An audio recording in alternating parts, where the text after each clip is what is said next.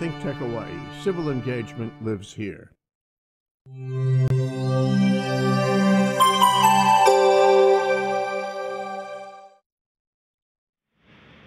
It is Thursday afternoon, folks. Just afternoon, as a matter of fact. Ted Ralston here in our studio downtown Honolulu, momentarily transposed to Waimanalo Bay for our show Where the Drone Leads, bringing to our public and to others information about this emerging role and capability and technology that we all call drones or unmanned systems.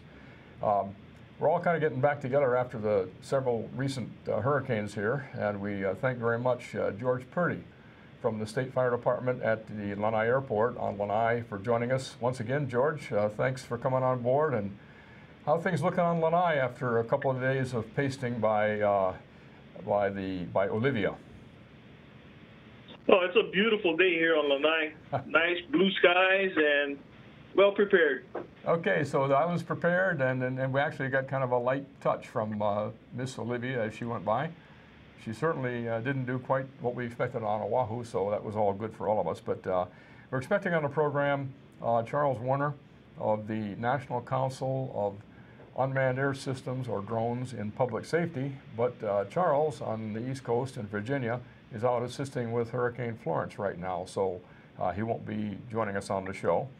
And also, John Johnson, we'll get him on in probably 4 weeks. John is one of our top creative artists using drones, and what I really wanted to do, George, was with you and John, was fuse together the thinking between public safety use of drones, disaster response use of drones, which tend to be not artistic or expressive in a way, and just see how working with the expressive side of the house, such as what John Johnson is at the top of that profession, how that might influence each other, inform each other, or improve the total operation. Certainly telling a story is an important factor, whether it's in commercial art or in disaster operations. But short of that, again, with the situation we have now, what we want to do today is focus on something that came out of our conversation a couple of weeks ago when you were on the show. We had the FAA on, we had Commercial Helicopters, Eric Lincoln on, and we were talking about sharing the airspace and how we're all going to work this through the FAA standards with the other users of the airspace. But beyond that, you introduced to us something that was quite unique, and that was what you've done on Lanai with the fire department, is use the authorizations and authority you have presently provided to you through the State Fire Department design. And if you've used that without changing it, but you've brought UAS into it in a controlled and responsible fashion. And let's talk a little bit more about that, because I believe that's the essence of a talk you have to give in Alaska in 2 weeks. And I think it's also something that Charles Warner would very much look upon to receive as for him to use as he's thinking about this situation in the National Council for Unmanned Air Systems and Public Safety. So tell us in a little more detail, George, how you got that idea, how you started, and where it's going as practice today on the island of Lanai. Well, for me, I was just looking at all our airport procedures and how do we look at our outside resources that come help when we have a plane crash. So I took all those elements and looked at our MOUs on how we interact and work with each other. So I looked at the point from taking some wildland firefighting fundamentals, some of our aircraft rescue fundamentals, and then looking at what the FAA has to offer. And basically, with all our foundations, there was a line that was drawn on how we actually work together. So I looked at it, thought about it, and then just the wording in general, I talked to my fixed base operator here at Lanai Airport and asked him, could you put in a NOTAM for me? And he said, yes, I could. So when we put it in, we wrote it that we, the fire department, are asking for the UAS airspace from the airport center point 4 miles out. That'll encompass our town, the electric infrastructure, harbor infrastructure, and highways. So our airport fits within 5 miles, encompasses the whole island, all the infrastructures that was needed. So when I showed up to the incident or the Emergency Operations Center, I had this task at this airport now that we can help provide the community and other first responders the communication and organization of all our local Part 107 operators and hobbyists. I created 2 levels, 1 and 2. That way, it's basically in the sense that I open up my house, I open my door, and I'm inviting you in. It's not where you're going to come into my house and barge in.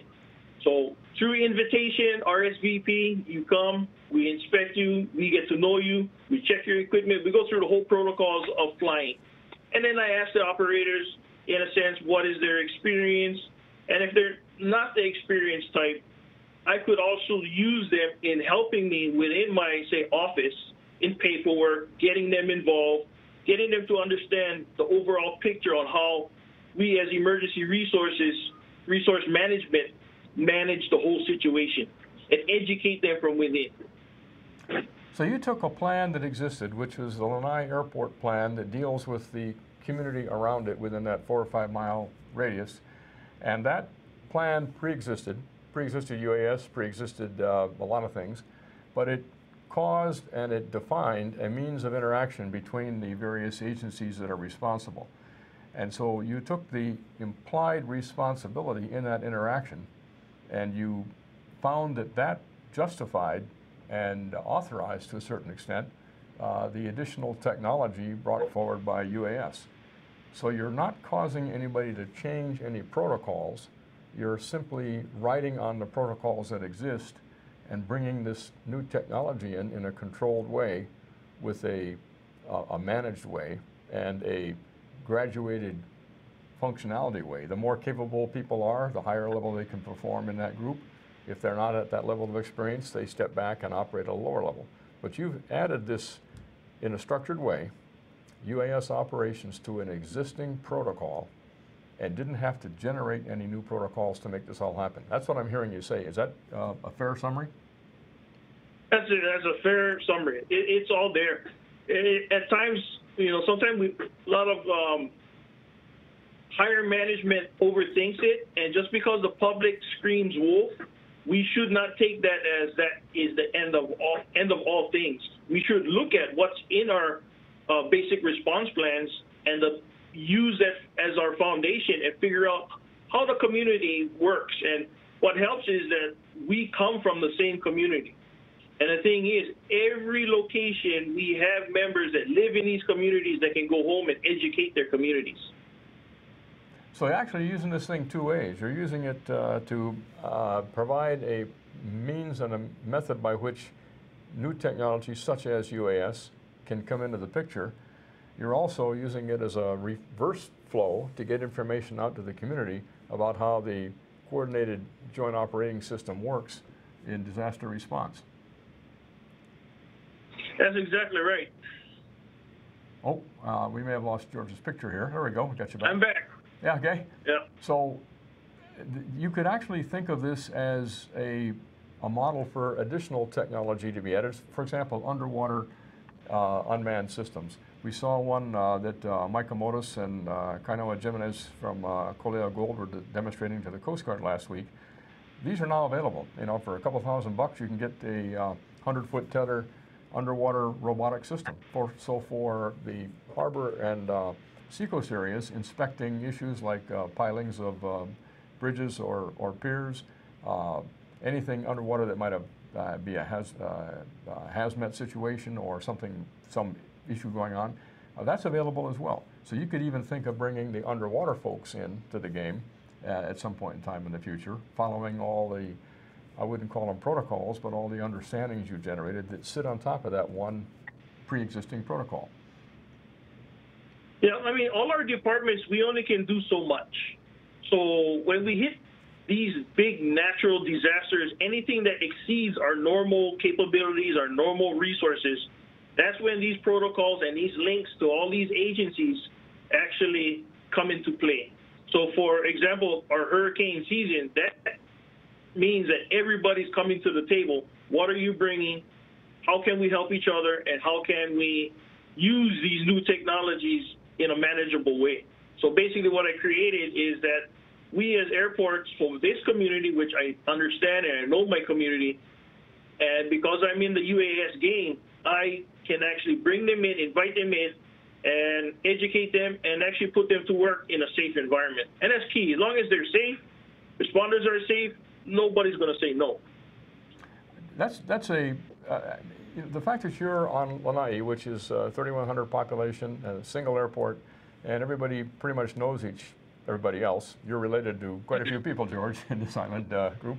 For example, it's a great place where the pre-existing knowledge base exists, and the trust and the confidence exists, and you can create something like you've done. How do you see taking what you've done here and translating that over to Maui, for example, or to Oahu, or to Charles Warner's area in Virginia? Well, this is where we got the media and that artistic person with the drones, where we create positive articles of what we're doing and sharing it with these communities, where it's coming from the community, accepting and volunteering and coming to the call of emergency management on a large scale. And then over time, once on a large scale that we get this accomplished, you can break down these components, and then you can install them into your local fire department, local police department, local DNR. But when the time when we are in need, we can actually come together, and everybody brings a piece of the puzzle, and we have just a massive data collection of organizations with all types of technology. Well, I think we sort of have an obligation to bring this up and look at it from all kinds of perspectives when Charles is back from chasing Hurricane Florence, because I think this is an important element that might be overlooked in, as you say, as people tend to think too big on things. I often fall into that trap that you mentioned of overthinking the situation, and we maybe need to underthink it a little bit and start with what is already there and make sure we capitalize on everything we can without having to invent anything new, and that's exactly the policy you've created. So I think we collectively have the obligation to put that into a discussion that can occur up in Alaska in a couple of weeks, and then get that over to Charles as well in Virginia, see what he thinks, and how that can become part of the emerging general strategy here. And what's intriguing is, to me anyway, is that there are standards starting to form up everywhere. There's technical standards forming up in the structure and the materials and propulsion. There are ASTM F38 takes care of that. There are communication and software standards beginning to show up coming out of RTCA.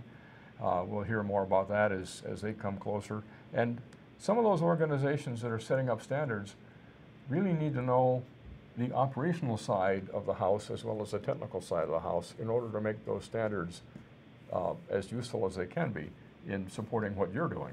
So we need to somehow get you and Charles in front of these other standards organizations and make sure that as the standards are developed, they continue to fit the operational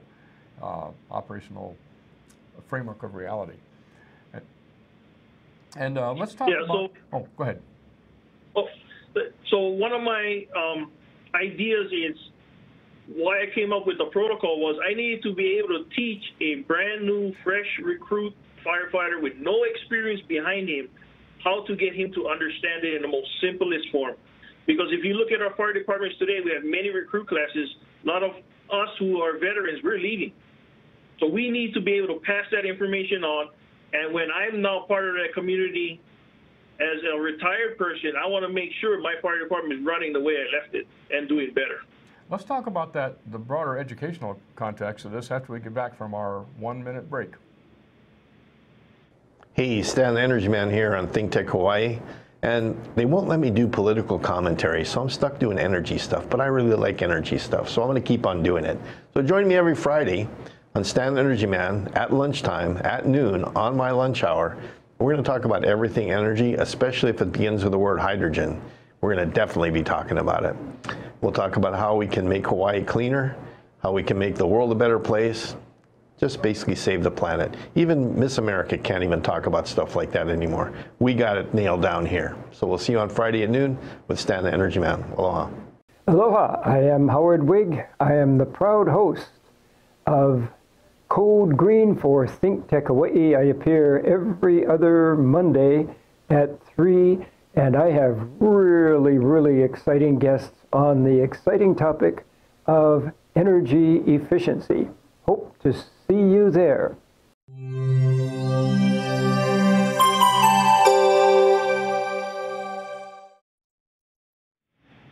It is still the noon hour on Thursday, folks. Ted Ralston here in downtown Honolulu studio, ThinkTech Hawaii. George Purdy joining us from the Airport Fire Department on Lanai. And George is absolutely one of our leaders in the state and certainly in the nation in thinking through how to take complex new technology and add it to the existing protocols of public safety joint operations. That's a mouthful, but I do want to also thank George for all the thought leadership he's provided to me. I've enjoyed that very much. We were talking just before the break about the means by which new recruits coming into your fire department or anybody's department, whatever it might be, how we need to leave something behind that they can grasp onto without having to have them reinvent the future. How do we take what we've done collectively or singly and convert that into a policy or a methodology that then can serve those coming behind? And both you and I, myself way beyond you, George, notice my hair is getting kind of white and won't be doing this forever. So it's up to us to leave something behind that attracts that kind of new idea, but sets a stage for how it can be incorporated safely and effectively. So I think we have both on the department level or the agency level, we also have a joint obligation to work with the schools and the educational system. So once again, with the leadership that you are able to profess and perform on Lanai, how do you see that, George, in both the department you work in, and then how do we broaden that to bring it into the schools in general? Well, I'm looking at bringing it into the schools after this hurricane season, especially our graduating seniors, juniors, and sophomores. And we have a day of what we call job day, where we actually go to our schools and we're in uniform, we bring all our equipment, and we sit at a booth and we educate the students that, who would want to be a fireman one day, who wants to live on this island. And then we show them the new technologies. We explain what we do and how do we serve and help our communities. And we look at disasters across the world, and we just want to help people. Okay, and so that's certainly the top level picture. In terms of the specific aspect of drones and UAS, if you think about that from a high school student perspective and combining that with the need to serve the public that you have over in the fire department, some form of connective curriculum would need to be constructed that can rely on the existing doctrine you've put in place, but also allow the more free-thinking kids to start thinking about how they might make that better. What if we had like a competition of some kind? Help the fire department, just to coin a phrase. How would that work? Having a way to induce the kids to think about how they might assist bringing these kind of technologies forward. And that doesn't include just UAVs, underwater vehicles as well. Also, social media. What if we sort of had that? How do we encourage the kids to think out of the box as you think out of the box, as you and I exit stage right? Well, I would say, like, for me as a fire department, I would take my island and my fire department, go into the schools, and I'll be their adoptive department, giving them the scenarios, and together we'll work together on accomplishing our scenario, write a paper on it, we do videos, and then maybe we could submit it, and we have every island a fire department. For like me, I'm a parent. There's many other fireman friends that I know are parents that their kids are in school. We could do an island-wide competition, submit videos, written documentation of what we've done and how we accomplished it, and go from there. And then maybe put up a trophy with ThinkTech on TV. Maybe we sending in videos and put a small show together and do something. That we could something we can do like the Lego League robotics. That framework works. So because you actually have Go ahead. Well, I just say we're suffering from the 2 or 3 second time delay here on our comms, but That's an interesting idea. Now, robotics and the various competitions that exist generally are against a somewhat fictitious challenge, such as robot wars or something like that, and they're set in a conference room or set in a gymnasium environment. If we took that as a base and thought of an outdoor environment, a real issue, wildfire, for example, search and rescue in the ocean, the things that really matter, the things where budget is being spent, the things where people are at risk and are being addressed because of that, and have a competition, you know, once again at the high school level. Just thinking about this out loud here, first time we've ever had this conversation, George, but a means by which that group of people can think through how they would solve that problem based on what we've created already, which may not be the best in their mind. I just wonder who we would get to sponsor that, and what the next step would be after somebody wins it. What do we do? Do we actually implement? But that's something that maybe a national organization like AUVSI would be interested in. I know AUVSI sponsors RobotX out here on Oahu, which will be in Keiki Lagoon again this year, which is kind of a high-level, graduate level. But we need to make these connections with the formal agencies, starting in the high school level, at the high school level. Oh, I totally agree. This actually creates a two-way street. It creates us, the first responders, getting information to our future first responders, and these kids in school actually go back home and start talking story with their parents. And with this competition, just like how my son's in football right now, they want to come out and see.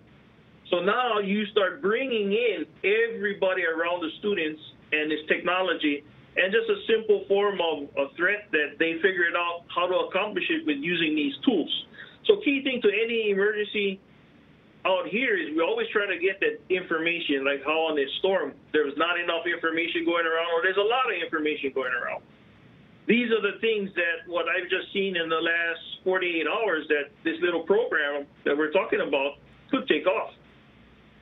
You know, there's the more we talk about this, the more sense it makes. I mean, we've had an interaction with Kaliloa Intermediate School and the airport in the John Rogers Airport on West Oahu. You've had so much interaction on Lanai Airport. We could even bring the FAA into this picture, because certainly whatever we do is going to have to conform to FAA standard and emerging management functions for UAS. But it would be unfair to ask you to start this on Lanai, but it's also fair to ask you that because you do it so well and because you have everything set already there. But nevertheless, I think we have a phone call next week with the Aerospace States Association, which Hawaii is part of. We have the AOPA, we have AUVSI, somewhere and we have Charles Warner and the National Council for UAS Ops and Public Safety, 4 organizations that I think all would be really interested in this high school level competition. How do we, again, quoting, how do we take this kind of technology and bring it into in this case, the fire service? With local knowledge and local application being the measure of success. I will absolutely bring this up with our friends in AOPA who've been on the show and Aerospace States Association. Maybe we can put together a 2 or 3 paragraph proposal, even toss it out in Alaska in a couple of weeks, and see if we can get this started. Because it's those kids who are going to be inheriting the fire department, they're going to be inheriting the fires, they're going to be inheriting the island, and why not have them have this stake in ownership right now, and once again, so that we can make sure the standards as they emerge in unmanned air systems conform, meet, and support that kind of necessary civil responsibility. Exactly, and I think it'll help the healing between government and community. And the community won't feel like we're infringing on their privacy flying over them. Because we have that interaction, we're doing something positive, and you're teaching that next generation not to be that person that's out there doing bad things. So you're already refocusing them to do something good. That is a very a compelling reason just in itself. Actually, it would also, the standards have an influence on the way manufacturers perform as well, so we would be able to get actual, in this case, firefighting needs baked into the design requirements, let alone the certification and operating requirements. So George, we're going to have some time together in a couple of weeks, same place, and where it's cold. And by the way, when you step off the airplane in Fairbanks, it's okay to have Zori on during the flight, but probably need shoes and socks on the other end because it's going to be cold up there, George. And I'm prepared this time. Yeah.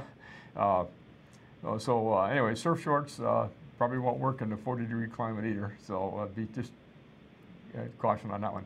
Anyway, so I like this idea, and I like the idea of us getting together, sketching something out, see what the people, the organizations that are kind of above us how they would respond to this, but make this an annual event, a competition, once again, as we're saying it here, a competition, and very much an applied robotics competition, I would say, is what it is. It isn't just a competition. Robotics, that's it. It's applied. It's applied, and there's a real-world effect. Yeah, it's applied, and you measure it in the real-world effect, the value measured at the real world. And with actual real-world people, such as fire department members, providing comment and feedback on what's been designed and developed and proposed. It's sort of like a science fair. It's an applied science fair dealing with real issues that are emerging. And in fact, that could actually be the means by which we deal with these emergent big picture changes like climate change, like global warming. I mean, all the hurricanes we've had here in Hawaii in the last couple of years, we never had any of those when it was skiing. Pahili. What's that? Makani Pahili. Yeah, it would be a Makani Pahili Jr., right? At the level. It actually, we should do it on the onset of hurricane season. You know, we work after hurricane season. We introduce what the students and the schools has provided and their presentation at Makani Pahili. And then we're ready into the hurricane season. So this could be we can actually take that hurricane season, dissect it, what issues that we had, that's the problems that these kids solve.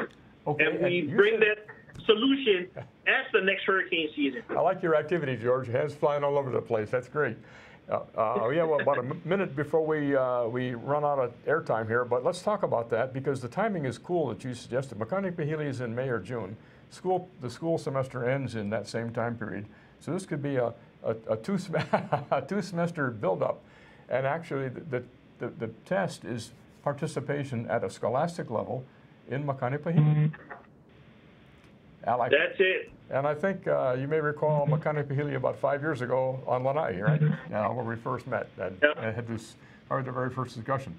So, okay, so your hands waving, this is exciting stuff. Exciting to me to think of how we can bring the kids into it and also serve real missions, not just robotics competitions missions. They're certainly related, but we have higher goals here in mind by this means. So you and I will be spending time together. We can write this up, propose it maybe here to the National Guard, and see if we can't generate, I guess what we're talking about is an academic or probably a scholastic level in Makani Pahili, played out locally on each island. And because there's more community members than there are first responders. Okay. So now we just reverse the role and we are creating citizen first responders to help the professionals. I like that. And at this point in time, we have taken the obligation to work this out. You and I will do that. And folks, this is the end of our 30-minute time period for today. So Ted Ralston here in Honolulu and George Purdy in Lanai. George, thanks for coming on again and all of the bright ideas that always come out of this. Thank you, ThinkTech. I will say that we have to limit George to 3 bright ideas per show, otherwise we can't handle them all. So George, we went over on this one. Thanks a lot, George. We'll see you in a couple of weeks. Bye. See you too, Ted, in a couple of weeks. All right. In a couple of weeks, folks.